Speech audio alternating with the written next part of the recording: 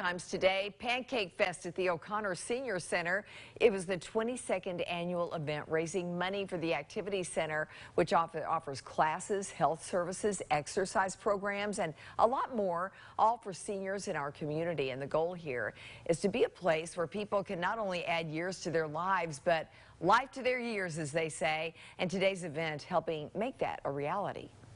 Everything goes back into the programming, whether it's needing to get the billiards tables recovered or needing to provide refreshments for our tea dance or needing to provide painting classes for individuals. Like, everything goes back to our seniors, because that's really what we're about, is community and making sure everybody has a place to go to improve their quality of life.